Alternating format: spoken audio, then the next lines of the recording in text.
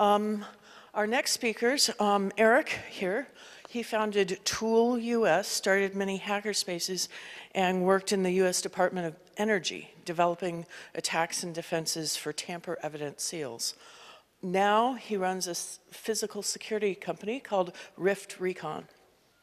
Ryan has launched the data haven Haven Co., built satellite wireless networks in Iraq and Afghanistan.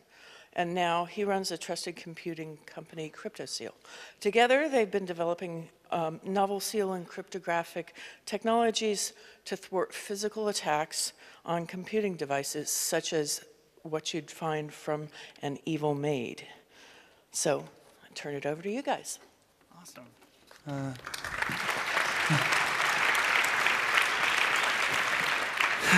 Cool. Yeah, it's on. Yeah, awesome. Thank you very much. Thank you. Thank you, Christy. And Christy, also, I look forward to when you pass the bar. We're old friends. So, and when you do, first drink's on me.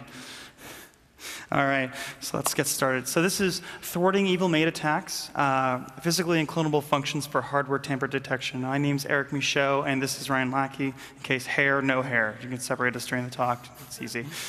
Anyway, so let's get started. So what are we going over today? First off, what are evil maid attacks? And then we're going to go over who is at risk. It turns out everyone in this room is probably at risk at some point, more so than they were a few years ago. How is it done? What are the methods of attack that are common and more esoteric? And then how can we be safer? And what new seal technologies are coming out that you can implement yourself? So, all right. So, yep. Here's a little bit about here's my CV, just a little bit of it. I was the co-founder of Tool US. Some of you may know, some of you might not know. I started Tool US in 2004, and I co-founded a few hackerspaces in Rift. I'm really, I don't really have any engineering degrees, but I am a self-taught engineer, a machinist, a hacker, and now an actual CEO. I have staff I have to look after and have great responsibilities. I've always been a breaker of physical systems. I love breaking things. I've figured out attacks for multi-locks. Some of you might be aware of Michaud, certain alarm sensors, and many other high security systems, including voting machines. While I was at Argonne National Lab, we did the verification of the voting machine hacks from Princeton University, and we invented a lot of new stuff there too. And also now I'm currently, through a partnership of Rift and Exploit Hub. Some of you don't know what that is. It's a non-ODay site. We're building their whole hardware directory. So check it out. I'm Ryan Lackey. I started Haven Co. with a couple other people back in around 2000. It's the world's first offshore data haven in the North Sea nearby. I worked on anonymous electronic cash payment systems using blinded protocols. I'm a security consultant in payment technology and cryptographic hardware. And I founded a satellite and wireless networking company in Iraq and Afghanistan, so a pretty high-threat environment back during the conflict. And I also operated US military medical imaging systems in Iraq, Afghanistan, and Kuwait. And now I'm one of the co-founders of CryptoSeal. We do trusted computing technology development. And we actually ran a VPN provider for a while. It was a consumer VPN. We were just using it as a sort of a demo of some of our technology. And when this whole LavaBit fiasco happened, where they were compelled to disclose their keys, we preemptively shut it down because our current system wasn't resistant against it. But we're working on a system that actually will. So hopefully next year we'll have something great in that regard. So stick around. So what is an evil maid attack? An evil maid attack is an attack performed by a trusted entity, specifically in the hotel industry, if you will. You suspect that the maid that comes to clean your room is someone who's benign, but in fact often they're used by nation states, intelligence agencies, or corporations in many cases where it's really their staff, and they come in to really clean up, so to speak. American idioms aside, but bug your laptops, steal intellectual property, or any number of different things. Yeah, and I would say these really came to mass knowledge in the security community back in 2009 when Johanna Rakowski from Invisible Things Lab published a paper about attacking TrueCrypt using invisible maid attacks. And that sort of shows one of the interesting things about these attacks is they have some unique characteristics. They're a way to get persistent access and pivot to other systems, and they bypass a lot of conventional defenses. A lot of the things that you've already built for security make certain assumptions about the integrity of your physical hardware, and they just sort of like hand wave away, say if somebody gets access to your physical hardware, all bets are off. But the problem is people get access to your hardware all the time. So it's really not very helpful to say, if they get access to your physical security, we're not going to help you. So we had to come up with some stuff, and the security community needs to come up with things that will work in that environment. So who is at risk? Originally, it was government entities, intelligence community, or major criminals. But nowadays, it's travelers with business, science, and engineering, and intellectual property. How many of you in the room? I mean, some of you are young, so you might not be working at a large company, or even not that you want to, but working in an area where you're developing something that's unique, that's valuable. Raise your hand. Whether it's source code, actually pretty much all your hands are up. I don't have to explain any further. So it doesn't even need to be a company. It could be your academic research. So people that are PhD students or working on anything, or even a personal project that somebody wants access to. You don't have to tell us, but how many of you are activists? Raise your hand. Some of you, OK. This is definitely relevant for you. How many of you play poker? I know some of you have seen PokerStars bags going around, but or online gamers. In some way that you deal with cash or some other value exchange. Cool. And journalists, some journalists in here? Yep, let's see a few hands. And people who have lived or are living. Or have family members who live in war zones. So I'm going to see a few hands go up. OK, yeah, you guys are actually at risk. It's no longer the people at the top of the food chain. So what changed? Yeah. So really what's happened is, it's a few things. The government sort of has changed its focus. It used to be that intelligence agencies' primary adversaries were other major state intelligence agencies. Now, most of the big intelligence agencies are focused on small groups, terrorists, non-state actors. So they've developed a lot of technology that's sort of targeted on that kind of smaller threat. People travel internationally a whole lot more. It's really cheap. It used to be expensive and difficult, but we flew here from the US for this conference. A lot of people fly across international borders all the time. And it's pretty frequent. They also carry a lot of vulnerable stuff with them. It used to be you'd travel with maybe a physical notebook and a pen and maybe a film camera. And now you travel with laptop, cell phone, tablet, e-reader, camera, fitness device, flash drive, all sorts of stuff, and just in one bag. So people carry a lot of stuff around with them. And items that actually carry a lot more information than just a notebook. Yeah. So it's a lot easier to do, too. Yeah. In addition to the nation-state threat, there's a lot of ways that commercial entities can now make a lot of money by compromising accounts. In the news, there've been a bunch of big attacks on major retailers where huge numbers of credit cards were compromised, all sorts of compromise. So it's very profitable now to have a commercial or criminal organization attack. Yeah. Also, if you get first to market when a new technology is about to come out and you beat them to it, you get first mover advantage. Yeah. So the thing is, it really pays to not pay for research, it turns out. Yeah. So it's a pretty scary world. Yeah. So to illustrate this, we've come up with some scenarios on exactly how users can be attacked while they're in various environments. So we've got business travelers that are doing international travel. We've got activist organizations, the gaming user, journalists, and people that live in war zones. And we'll go through those and describe some security threats they face, some conventional countermeasures they have, and how those countermeasures are defeated through physical attacks. So first up is the international business traveler. And it's not really an executive necessarily. It could be anybody. It could be a student. It could be an engineer. Actually, engineers and scientists are among the main targets for this right now. And one of the things they do is they carry a lot of intellectual property on their device. They have source code. They have research findings. They have everything else. So there's information that the adversary wants to steal from their devices. There's also, they access systems back at home. They keep online to keep working, because it's kind of crazy to go on a vacation or a work trip and not have access to your systems. So they can attack your system while you're in a country and use that to attack your systems back at home. And the scariest thing is they can actually attack your device while you're in a country and leave something on the machine, you take it back to your home network, plug it in, and it keeps attacking your home network, which might be protected. So that's a pretty big threat. One of the unique threats that these people face is border checkpoints. So in a lot of countries, you have pretty good rights and personal liberties when you're inside the country. In the US, in the EU, lots of other places, UK. The problem is, at borders, a lot of those rights are either limited or suspended. And as we've seen, it's pretty scary.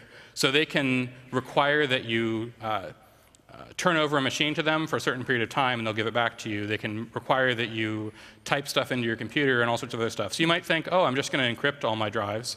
There's an obvious attack to that. They just tell you, you must decrypt it. And if they're pointing a gun at you or holding you in a checkpoint or something, you can't really say, no, I'm not going to do it. I mean, you can, but it becomes a legal challenge. Yeah. And once even if they don't get your encryption key, they just image your drive. So they've got an encrypted image, and then they can go out and get your key later and decrypt your data there. Yeah, and that can be done through any number of different methods, whether through video surveillance or other types of ways of deriving that key, or just brooding it over time. Yeah, especially on something like a cell phone or something that you're accessing all the time. You're going to use a pretty short passphrase. Another threat is the hotel maid, sort of the origin of the term evil maid.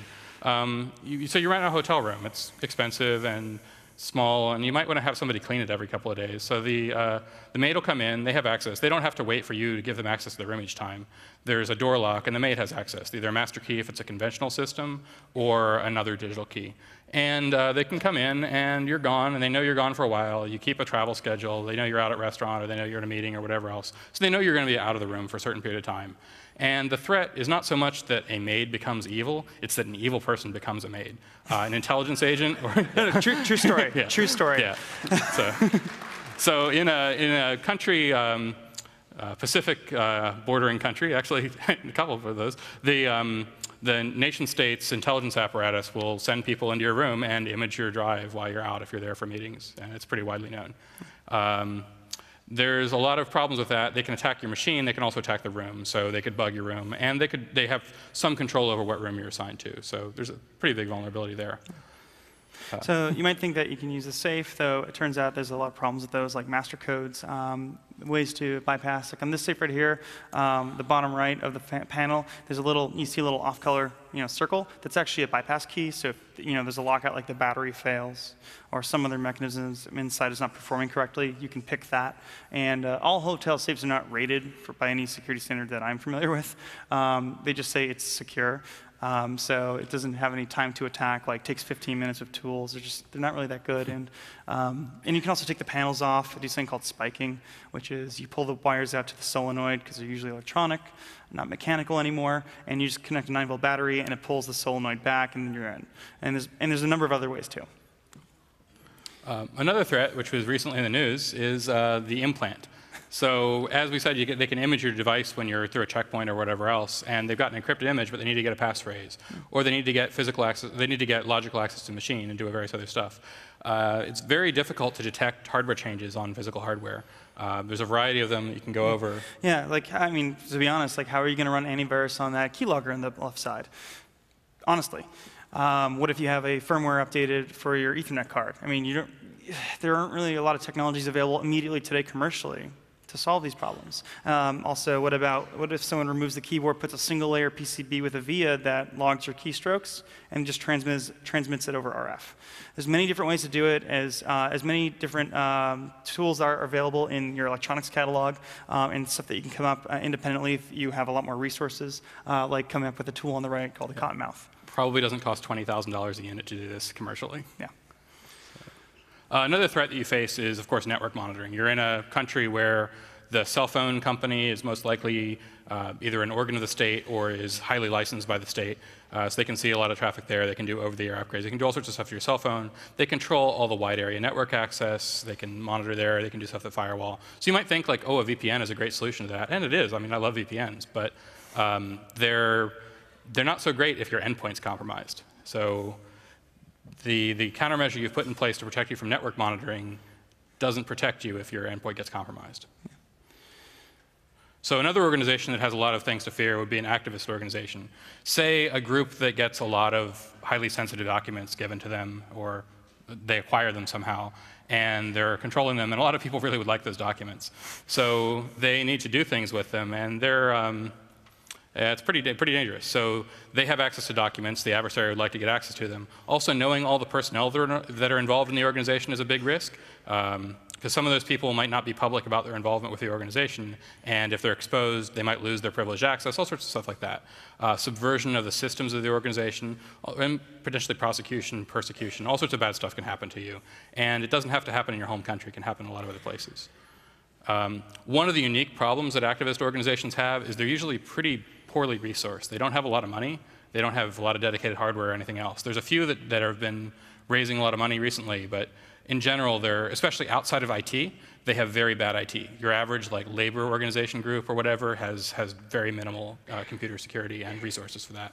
So they're using a lot of their personal machines with no real security policy, no real full-time sysadmin, nothing like that. They're certainly not a full-time security guy. So it's pretty easy to compromise an end user in one of these organizations. You just sort of put up a site that attracts users from that site and compromise them there.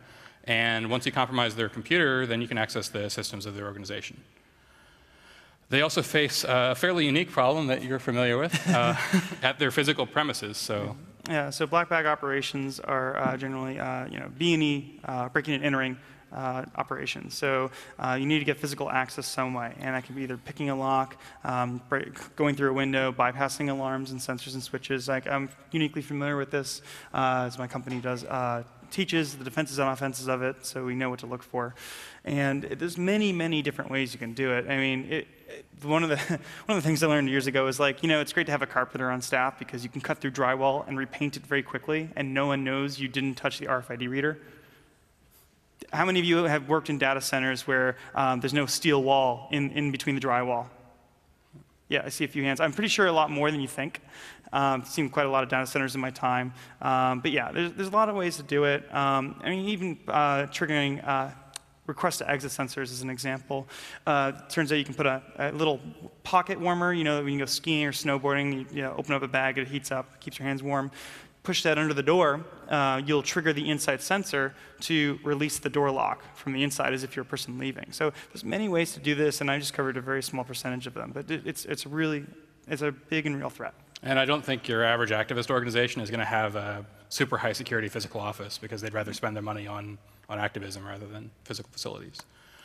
Another class of users that are vulnerable are online gaming users. So this is really anybody who's got an important online account. It's not specific to gaming. But one really, really interesting example recently is F-Secure came out with a report that a poker player likes to play poker a lot, was in Barcelona. And this was back in December, actually earlier in this month.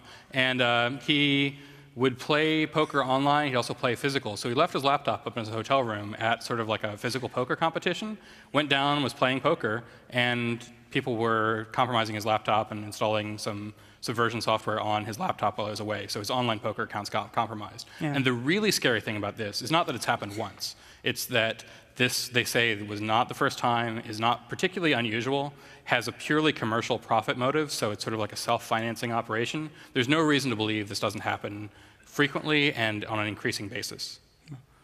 So one of the things that people think about, if you're an evil maid, you have the cards and keys to get in. But what if you're not, and maybe you know a local locksmith, or you can bend some metal? You can do something like this with the under the door tool, where you don't need to touch the locking systems at all. You just grab the door handle from the inside. This is about a minute. Yeah, it's about. So you can talk to her. Yeah, so what I'm pulling out here actually is a little wrap of steel with a cable inside, and that's called the under the door tool. It works on lever locks, so the handles with the lever. So that one's all wound up. We undo the Velcro and then shove it under the door. I actually have it over there. Actually, Starbug, who did the Touch ID hack, actually, I have to give one to him, so you guys can keep one here in the country. But yeah, if you want to see it later, come by the locksmith area. Or sorry, lock picking area, and we can do some demos. But yeah, checking to see that the door is open or locked, because sometimes it's actually left open. Measure the distance. Slide it under the door. You see in the top left, the tool going in. Lifting up. 1, 2, 3. Almost on the handle. And that's it. And once I know it's there, pull the wire, jiggle.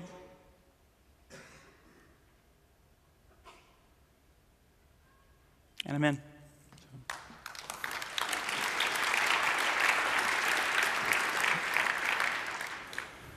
So another class of users that we care about that are at risk are journalists. And there's a lot of definition of who's a journalist, but really anybody reporting on this kind of stuff at this point is doing journalism. And journalists often are very public people, so they themselves are known, but they have confidential sources. And the reason why these sources are willing to give information to the journalist is that the journalist protects their anonymity very, very strongly. There have been journalists that have gone to prison for protecting to protect people from being compromised, and certainly and worse in other countries. So this is very important to journalists, and there's some attacks that are pretty unique to journalists. Like, well, not terribly unique to journalists. You basically just arrest them, and you have them, you seize their equipment, and you image it, and you give it back to them, potentially with malware installed, or if they didn't bother to use crypto, because the majority of them don't, you've got the data there. And they're usually not very rich, so if you seize their equipment for a couple days, they're really worried that they're not going to be able to get any work done when they get it back. So they're not going to go out and throw it away and go out and buy new hardware. They're going to take that equipment and keep using it as if nothing had happened, and yeah, you win. So, yeah. Yeah. And if there's no evidence that it's been tampered with, it's going to be really hard to pressure your boss to get you a new laptop. Yeah, that's if you're not independent. Yeah, if you're not an independent stringer, yeah. Yeah. And then the other category of people are people in war zones, and that's really the whole range of people that are just sort of like families that live there. If you've got a relative who happens to live in a country that becomes a war zone over time, they're at risk because both your personal physical safety is at risk. I mean, obviously it's a war zone, and going after contacts and networks. You want to find out all the people that are members of certain organizations. You find one of them and you sort of like do a network analysis and find all the people they talk to and all that stuff. And there's a fairly unique problem for people in these places where people on both sides are in Middle Eastern countries that are in war zones. They will find somebody who's in a network. They will compromise that person. They'll imprison them. They'll kill them, whatever else, take their systems and continue impersonating them, and find everybody else who's in their network, attract them, and arrest or kill them. So it's a huge risk for them. It's pretty much the ultimate risk. So you'd think, as we said earlier, the governments were sort of the original people that faced these kind of risks, and they had some solutions. But as we'll see, they had solutions, but they were really just for government. They're not really applicable to a lot of other people in a lot of cases, and they're not really foolproof either. So government security is certainly not a bulletproof thing.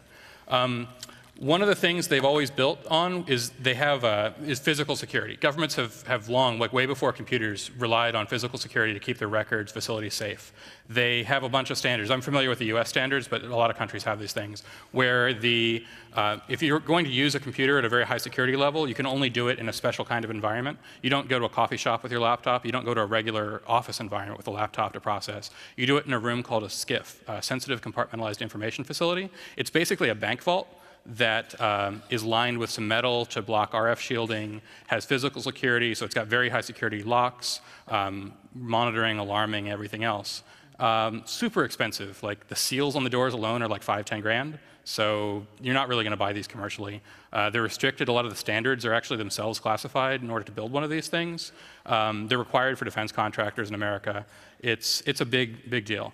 One of the things they have actually are embassies. So they actually were able to get all the other countries to come up and do some treaties. So there's Vienna and other places where they decided that all countries' embassies would be sort of inviolate territory of the country extraterritorially. So they will not be able to be subject to local search or anything else, which is great, because a great way to defend against search is to just not be allowed to be searched. Unfortunately, like private citizens can't really do that.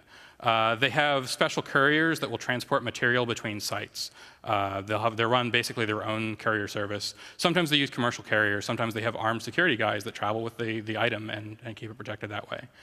They've got a lot of other stuff. But basically, the fundamental thing here is all this stuff is really, really expensive. I mean, one of the things they do that's sort of like the least absurd thing they do is they have a dedicated travel pool of laptops that are the only machines that are allowed to be taken out of their facility. So if you're a government user that wants to go to a foreign country for a conference, you don't get to take your work laptop. You take a special laptop that only has access to very minimal things, doesn't have access to home systems, everything else. That works great if you've got like 500,000 employees and they don't really need to do a lot of work during that trip. But if you're a private person who travels to a country to do work, you have to take your stuff with you to do all your work while you're there. Quick question. Quick test. Quick question. Who travels for work with their laptop? Everyone should look around really quick. Yeah. A lot of hands up. No, don't keep them up, so don't hide it. Now look around. A lot of you do that, yeah. That wasn't happening about 20 years ago, FYI. Just like that, the landscape has completely changed.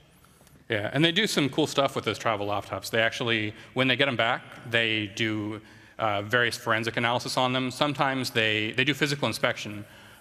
Sometimes they X-ray them to see if components have been added to them. They do all sorts of crazy stuff on these things, depending on who they are. Like certainly, U.S. agencies usually have more money than a lot of countries do, so they're going to do more of this stuff. And if they're going to a high-threat environment, they might do more than if they're going to a friendly country. But they do a lot of stuff that's really difficult to do.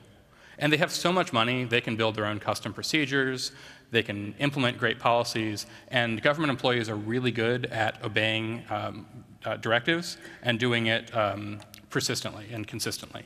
So they can have a policy where they have to go do something every day, and they'll actually stick to it. But yeah, custom hardware, detailed accounting procedures, everything like that. Okay. Problem is, it's not completely effective. So it's super expensive and doesn't actually work. It turns out certain organizations, when they come up to problems like these, they develop specialized tools. So as I said at the very beginning, I'm the co-founder of Tool US. I've been a support picker for a long time. Then I worked for the United States government, learning more stuff and how the mindset worked of like, you need to get access into these hardened areas. I never worked on those particular problems, but I learned around that. And eventually started learning about other tools. And there's a man by the name of John Fall who makes tools not generally for the public market. He makes lockpicks for the public market, but he came up with this particular tool about over 20 years ago, I've been told. It used to be a classified tool. I don't think anyone has seen this ever in public. And so this is basically, we're dropping this right now. This tool right here is called the Universal Pin Tumbler Decoder. You can come by the lockpicking area later and take a look at it. Basically, what it does is it is designed to not pick a lock, but decode a lock. This tool, what it does is it has a very thin wire shim. It doesn't lift the pin. It slides between the pin and the cavity. And it curves back. And you can see, I don't know if you can see it very well because the wire's so thin, but stop by the lockpicking area. We'll have more videos online in a bit. This tool is no longer classified, so I'm not going to get in that kind of trouble. But the tool, I turn up the hypodermic syringe, which carries a needle. There's a little wire, and it slides up, and you can see at the top pin, it might jump a little, see it spins right there? That means I touched it, and I'll feel that on the plunger. And when you train enough with this tool, you can decode locks down in as low as 30 seconds. And the other interesting thing is, to the design of this tool, is that you can come back years later as long as the lock has not been repinned. So if you only have time to, like in a dark corner, go by and try the first pin, you figure it out, go away, tell maybe one of your other black bag operators and say, okay, I got this one, do this one. And if you only have 10 seconds at a time, you can do that, and then eventually you'll have persistent access because you will be able to cut the key to code after the fact. So these are tools that are, as I said, not available to the public market at all, heavily restricted. Hell, I can't even really buy them, but I do have one from a friend. And so I thought it would be interesting to show the public what kind of tools are available. Now, I said this is 20 years old. There are way more sophisticated tools today to give you some perspective as to what is available. As you've been also seeing through the other talks, there are other tools that most people didn't think existed. And there's other tools the other thing that's unique about government is they are willing to spend a lot of money to go after a single target. In the case of the US and the Soviet Union back from, I think, the 50s or 60s, US built this great embassy in Moscow, and they got a gift from the Soviets of a seal, a great seal of the United States. It was really, really pretty. And they thought, oh, does it have a microphone inside it? It had no active components or anything else inside it. It was just this nice seal. So they hung it up in one of their sensitive meeting rooms. And it turns out it actually had a piece of metal inside it that when you irradiated it with RF from an outside thing from one of the Soviets' facilities, turned it into a microphone that would remotely transmit a thing. So they spent, I don't know how much time coming up with this thing for a single room, single attack, but pretty effective. And there's no reason to think they haven't continued doing that over time, given the $50 billion budget for this kind of stuff every year. So it's pretty crazy. And the other reason why, so there's these weird technical things. So those are the advantages government has, but they also have some disadvantages. One of their big disadvantages is actually their other strength, is that they're so big and they have so much money and so much staff. That means they've got a lot of insiders And one of the biggest risks to them is that they have insiders that are going to either accidentally not comply with security policy or willfully not comply with security policy. And pretty much recently, we've seen some of the consequences of that. So they have that threat, whereas an individual certainly doesn't have that threat, and a small organization generally doesn't have that threat as frequently. And sometimes they just screw up. Like the US Commerce Secretary went to China on a big meeting. They did everything right most of the time, and they just sort of like left a laptop containing the Commerce Secretary's left a bag containing his laptop like somewhere. And yeah, so if the problem is they have to be right all the time, and if you screw up once, that's not so great. So where do we go from here? We have all these types of attacks, and we think we have all these defenses, and it turns out they're really not that good, especially when you don't have a well-resourced entity to take care of having a dedicated security staff to train employees and everything else. Well, there's SEALs. Not this SEAL. These kinds of SEALs. So SEALs come in many shapes and sizes. I have a particular way of describing them, but where I used to work at the vulnerability assessment team at Argonne, they have a great description of tamper-evident devices. And I'm just going to read it right here. So tamper-evident devices are used to detect and report an unauthorized entry. So that's how you get an idea of what it is. And perhaps discourage it. Unlike intrusion or burglar alarms, SEALs report unauthorized entry after the fact.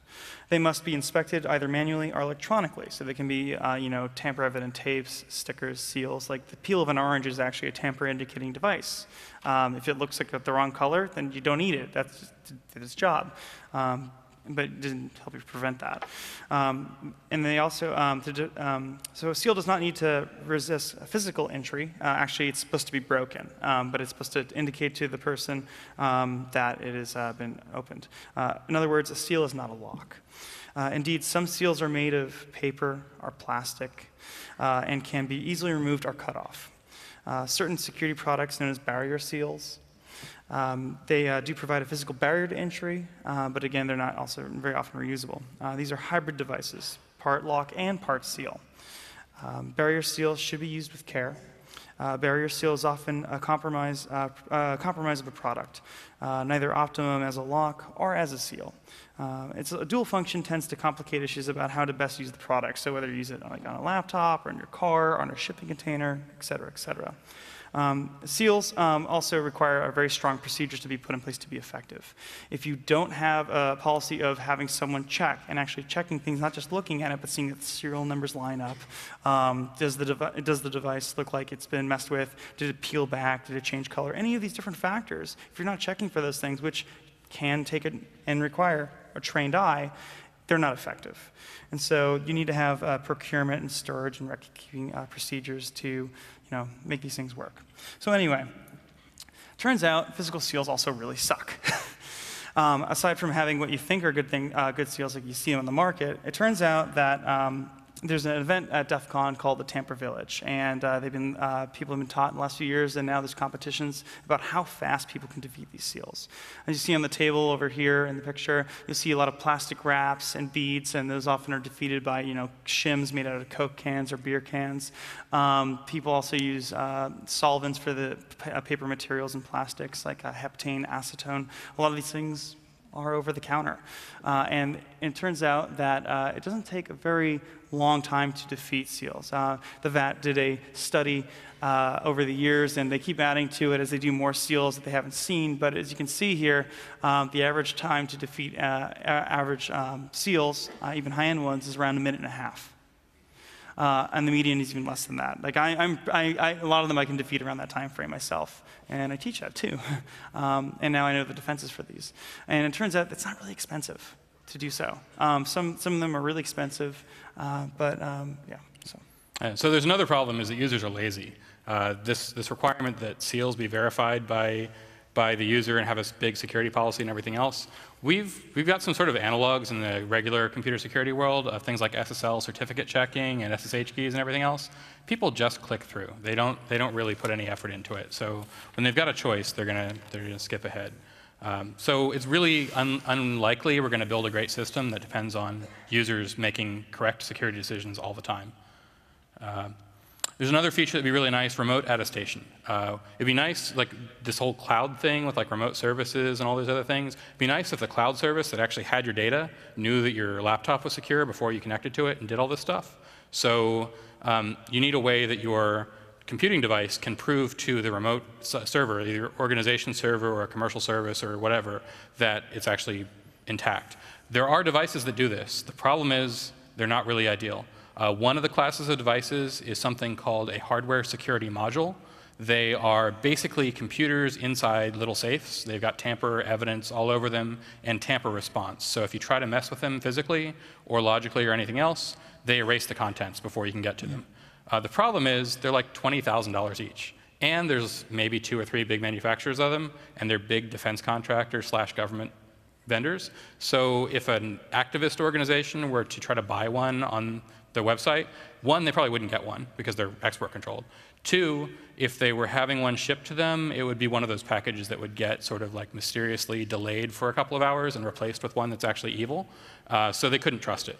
And they're so expensive that no one's really going to do like a teardown analysis of a $20,000 device where you've got to burn like 5 or 6 of these devices and everything else. Like no private organization is going to, like no private individual is going to do that. And you can't really trust like a standards agency to do this for you. Yeah. So there's also smart cards, which are great. They're cheap. They're in all your cell phones as SIM cards. They're in ID cards. They're in payment cards, everything else. The problem is they don't actually provide enough physical protection for this threat model. They provide protection for individual credentials, but in this case, if you compromise any of the systems, you're going to compromise all of them. So it's not so great. There's also trusted computing. So it's the TCG, TPM, TXT, all these acronyms from people that have been really around since like the mid-late 90s. It's inadequate. It's inadequate for a few reasons. 1, not really widely deployed, doesn't really work, but maybe we can fix that. But second, it doesn't protect the whole thing that you need to protect. It was designed to do basically DRM, digital rights management, to keep people from pirating movie content. We can see how well that's worked. And it's not really designed to protect a single machine, a single computer from a focused attack. You can still attack the memory, you can attack all sorts of stuff. So it's insufficient, and it's a pain. So it's not really a great solution either. And certainly it's not a great solution if somebody has physical access to your machine to do stuff with it. So where do we go from here? People think it's a good idea to take a notebook, write down things, and check it, but it's not really objective. You need machine verifiable and repeatable tests. So quick quiz for the audience. Who can tell me what is different about these 2 pictures? Raise your hand and I'll point you out and you can yell it. Anybody? No, seriously, like it's audience participation. Anyone? Just shout it out. What's different? No one? I know, it's kind of hard up here. OK, maybe this will be a little easier. There's a technique called blink comparison. What's changing now? Can you see it? Right.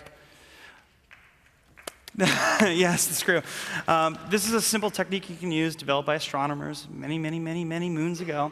And it makes it a lot easier for you to tell that something's changed. Like, you can't just say, I turned the screw 38 degrees. It's just not going to really cut it. Unless you have a method with photography, like a mobile phone or some other device.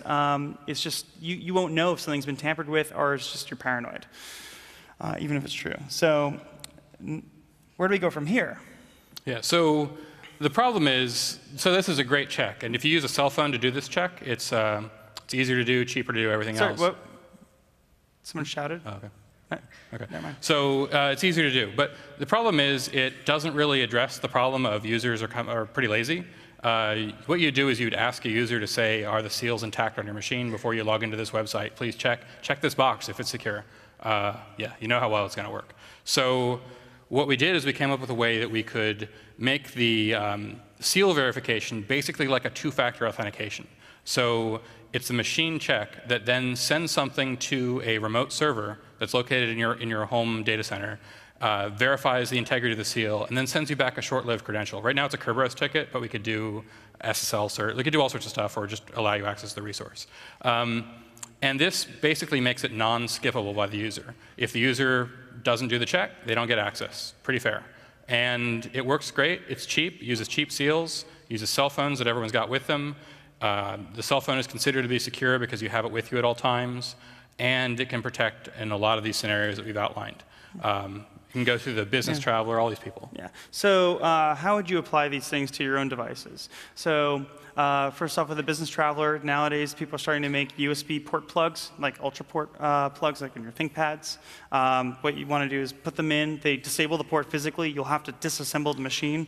So if you're putting tamper evidence stickers over all the control surfaces, which are areas that you can open to get internal access, it's a good start. Then again, you got to make sure you have a tamper indicating device that is very frangible. You don't want something that could be peeled back and put back very quickly, unless someone doesn't know that that actually is a tamper indicating seal. Maybe you just have your EFF sticker as an example on there, and they think it's just decoration. But really, it's to tell you that something has happened. And then activist organizations at their headquarters, maybe just putting, a pen on a table in a particular way, and then you photograph it. You have to do like a photograph. You can't just say, I placed it there. You're really going to miss stuff. And so what you do is to get access to, let's say, a filing cabinet, you maybe have to move something. And if they don't place it back directly, you'll know something has happened. Someone has been there. Just make sure if it's something light like paper, you don't have a fan blowing around and just knock things over. It'd be useless.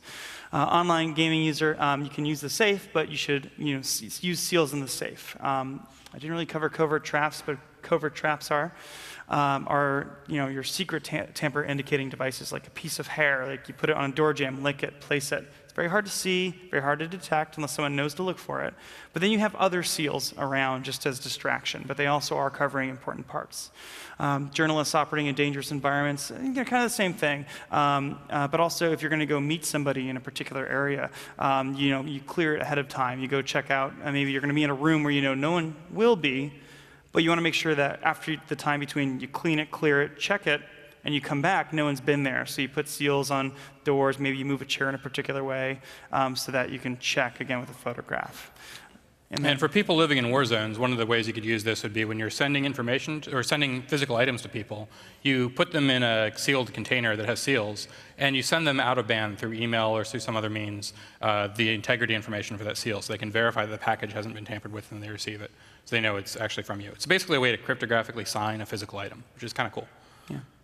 The problem with all these, the seals we think are a great solution to this, but they've got some definite problems. The biggest problem is they can't go back in time. You need to, if you've got a device and you just show up with a new device and you ask me, like, is this device tampered with? There's no way I'm going to be able to give you a good answer because there's so many ways you can tamper with something. If you don't have a good baseline measurement on that device, you won't be able to compare it to anything. So you'll be trying to find like vendor specs for it, but there's errata. It basically isn't going to work. I would just tell you, buy a new device. And most of these devices, they're not designed to be very tamper evident at all, because tamper evidence is like the enemy of easy manufacturing and cheap manufacturing. So people want cheap stuff. Yeah. So the problem is we need to convince people that they should be worried about this in advance of having a problem and sort of implement these policies earlier on. Yeah. Operational security is not retroactive. You've got to be doing it at the beginning or something bad is going to happen down the line. And so we've got some areas for research, other people or us or whatever. So a major area of this is actually policy, knowing that you need to do this or that it is a threat, that physical attacks are a threat, and that you need to do countermeasures. Computing devices that are designed for better tamper evidence and response, maybe a computer that doesn't have a bunch of ports on it and a bunch of direct DMA access memory ports external to the system and things like that would be nice. Better ties between the seal technology and trusted computing technology. So I sort of wrote off the TCG trusted computing stuff from a physical perspective, but it turns out if you combine that with seals, you can actually get some pretty good protection that you wouldn't get with either alone. And integration in an organizational environment into things like your VPN system, your mobile device management, network access control. Because if this is like a little separate system that doesn't really touch the rest of your systems, you'll ignore it and it won't actually use it. But if you tie it into your VPN, so you only get access to your VPN when the seal check is verified, only get access to other resources that way, it'll work really well. And the seals we're using are not really designed for this. They're sort of, we're reusing seals. The sensor platform we have is a cell phone that has it's a decent camera, but not a great camera, especially for macro type stuff.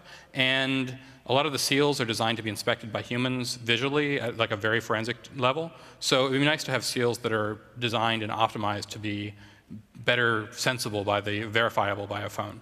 And maybe other kinds of thing rather than visual. So a bunch of stuff like that, and I'm sure there's other areas of research that are appealing as well. So in conclusion, we're now realizing that there's a much wider variety of users at risk. It's not just government entities, intelligence communities, but it's basically everyone in this room. New technical solutions are needed.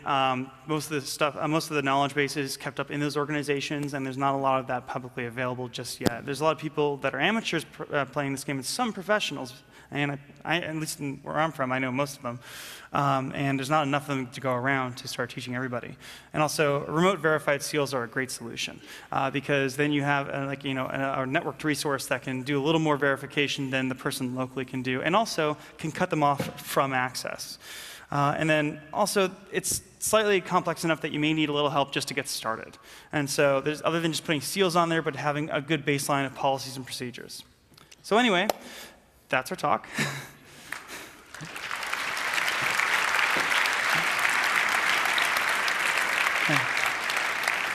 So we'll open up the floor for a few Q&As. Christy. Yeah. Hi. Okay. Yeah, we have time for questions. Please line up at the microphones. We have 4 microphones. I can't tell, are there microphones up top? And we're also taking questions from the internet. So if you're watching our live stream, haven't made it to the Congress Hall yet, please, we are taking from Twitter and IRC. So let's get started. How about microphone 2? Hi, less a question and more a very brief story about physical access that I'm pretty sure even you probably haven't heard of. I work at a robotics company. The company runs mostly on interns and visiting researchers that come and go. And this actually happened. One of our interns, we had him over for a semester, and for a semester break, did some great work, decided to have him back, pulled his physical access, his HID key, pulled his other access, but because this is an academic environment, you want to encourage collaboration while they're back at their home university, didn't pull the VPN keys. Oops. Have him back for a second term, and he gets there all bright, and he's a very young, industrious intern. He gets back for his first day of his second term, all bright-eyed and bushy-tailed, and realizes, hey, he doesn't have door access yet. But he does have his VPN keys, and he's sitting outside the building, and so he pops open his laptop, VPNs into the internal network, SSHs into a robot, drives the robot over to the door, and runs the door opening program from the inside.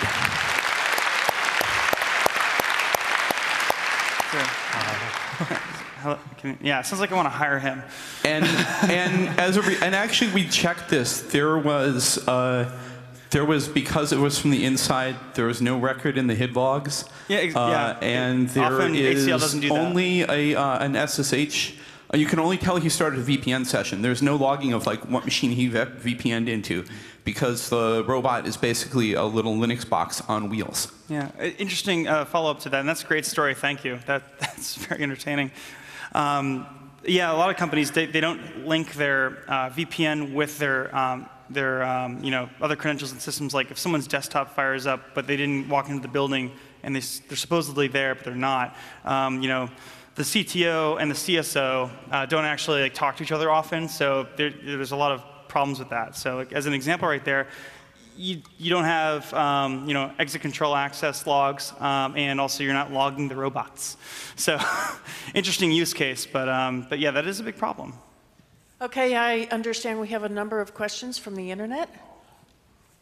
There's just one really at the moment. Oh, voice from above. Question from IRC. Are you aware of any open source hardware security module or something that you could build yourself? Ryan, you can take that. ShmooCon in about a month. I'm doing a presentation on that. There actually are 4 or 5 projects to do something like that. One from DNSSEC. There's a few. People have used like Raspberry Pis. They've used various other devices. They generally focus on separating out they focus on the logical protection as opposed to high-end physical protection. But ultimately, I think the best way to do an open source HSM is to publish a great design that can use commodity components, because it's really hard to tell if a IC has been compromised.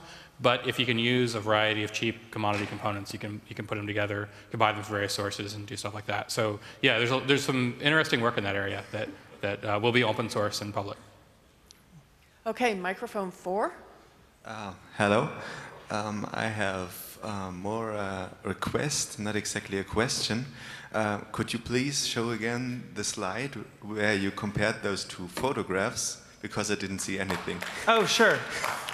Yeah, it's hard on the screen because I don't think it is a 1080p and it's not very bright. So I'll stand right over here, and I don't have a laser pointer, but it's that screw.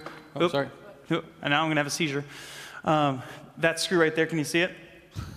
You might need to get closer. That's the thing. Like, when blown up with this contrast, it's really hard. But when you actually look at your laptop screen, it's very easy to tell. So again, walk closer to the screen. You'll definitely see it. But that's the thing. The point was, it's a very minute detail. And if you aren't vigilant, and if you're just taking notes or something, that's practically useless. I mean, you're just really going to go on the side of error that something happened instead of actually having proof. Okay, thank you. You're welcome. Okay, microphone 2. The description said something that you will present something about physically unclonable functions for hardware tamper detection, if I understood it correctly. Would you mind elaborate on that? What results you got there, and what kind of protection you can achieve using that? Yeah, so we did, because of the time constraint of the talk, we pulled out 2 slides, and one of them, aside from physical unclonable functions, which are, like in our context, my context for work is, devices with unique characteristics of manufacturing. We'll actually put it up in the slides on the way out when we upload them. We had two changed batteries, so we had the same laptops and the identical batteries, but when you swap them, and they were from the same line, you could easily tell back and forth which things are changed. So if someone swaps out a component, it turns out through plastics manufacturing, even milling, they'll look slightly different. But it's hard to tell visually side by side, but if you do a quick blink comparison, you can tell. And the same thing like the stickers. The stickers themselves are puffs. You might be thinking more of the ones at chip level, but this is more macro. Yeah. So and we've also done non-sticker seals, basically paint, special paint. Dynamic things like metallic paint, glitter, things like that. Yeah. Those are also a form of physical unclonable function. There's also the array of fiber optic cable where it's sort of randomized. Really anything where you physically can't copy it in the manufacture time, where there's randomness in the physical manufacturing process. Mm-hmm. The technique of verifying and doing remote verification works just the same with those. We can't do this with like chips because we don't have an electron microscope on our cell phone right now, but we can do this for soon. The goal is to be able to do it. The sensors that will work with the phone, so we have to do macro level type stuff. Okay, so it's not about smart cards with physical unclonable functions. It's just physical changes which you photograph with your cell phone. Device level things, not chip level. Yeah, further up the chain, they're both physically unclonable functions. They're just at different scales. Okay, then I would have a follow-up question if Sure. I can. Yeah. How does it actually work in practice? Because you leave your hotel room in the morning, you come back in the evening, you have different lighting conditions, you cannot put the cell phone into exactly the same position. How does it work in this scenario? I'll take that. That's actually really easy to do. You close the shades, turn the lights on so you have a consistent lighting condition, and that you put your mobile device or camera device in a jigged format. So you find a surface that you can butt your camera up to and lock it. So you, like a shelf, push it against the wall, stand to the side, take a photo, and almost every single time it'll be identical, and then you can correct it on your laptop or other devices and just overlay them and then flip them back and forth. You can use like for Macintosh Preview, and like actually I don't use Windows. So yeah, there's also registration marks that you can put in the image to assist it. We have some not very great OpenCV code right now that tries to do this. Yeah. Which will be open and released. You can put registration marks in to make this process a lot easier. The problem is you have skew and stuff on the camera, so it's actually a fairly complicated problem, but it mostly works. Yeah, there is a product in the iPhone store that does blink comparison. The problem is it's very inaccurate because it wants you to hold it, and a human is not going to be able to replicate the same parallax for your shot every time. It's going to be slightly off, and it's going to be very. I've used it. It's not very great. And so, as I said, like basic things like find something in the room that's immovable that probably hasn't moved. The desk may have moved, but find something that's nailed down like a shelf, and then you can just do that shot, and you get it very reproducible. Yeah, and if you have and certain kinds of seals are going to be much easier to verify than other kinds of seals. They'll have large areas. Thank you for the question. Okay, do we have a question from the internet? Yeah, another question from the internet is, how would you make your own seal? And if you were to get a seal, what would you be looking for into a good seal? So a good seal, you want something that's easily frangible, but it's not going to break by accidental use. I don't want to give away all the traps because then that gives my adversaries an advantage. But a good one, which is easy to use, is pearlescent paint or nail polish. Put it on all your screws. Take a photograph. Specifically ones that have a lot of glitter in it, because it's going to be very difficult to replicate that. Yeah, there's really two big classes of attacks. There's taking an intact seal, removing it from a device, tampering with the device, or tampering with the device without breaking the seal, and there's counterfeiting the seal itself. Conventional seals, a lot of cases, depend on like mass manufacturing being really hard, and quantity 1 costing the same as like quantity 10 million. That's not so much true anymore with a lot of manufacturing technologies. I can copy something pretty easily. So I take your device that's protected by a seal, cut the seal up, destroy your seal, and just make a new one and put it back on, and you won't be able to tell. That's a threat, but certain kinds of things like the glitter are going to be very difficult to do that with. And it's incredibly cheap, too. And it looks pretty. Yeah, and cheap is a major problem. Also needs to be fairly durable because you don't want it to break in incidental use. There's some tricks you can do to help against that, but yeah. Yeah, so like stickers, like cheap, crappy stickers. One of the things we've been coming up with is actually time decay stickers, where when you sync it with the VPN service, you apply the seal, and the color will fade away. And when you take it, the system, of course, will know what the general decay should have been. So someone will have to have like 100 or 1,000 seals prepped over time, consistently fading, to know to get it at the right time. But also, if they could time out or not get the right one after 3 tries, and then you know that you won't be able to get back in the system, and that's a good thing. Okay, microphone 4. Hi, the discussion you just had reminded me of a paper from Princeton University, I think from last year, about pieces of paper. And they found that pieces of ordinary paper were actually more at the microscopic level, quite physically distinct from each other. Yeah, and that I think an ordinary scanner was able to reveal patterns of wood fibers in the paper that were distinct from piece of paper to piece of paper to piece of paper. I believe that. And that was quite scary from a privacy point of view, because, for example, the company that makes the paper could actually have internal serial numbers of the sheets of paper that they sell. It's like banknotes or your printer cartridges.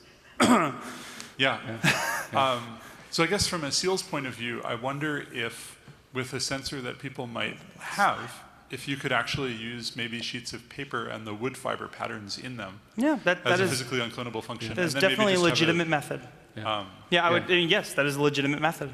Though having a flatbed scanner with you on your trip, it seemed a little more unlikely. So we do our best to find ways to use the tools available to you currently.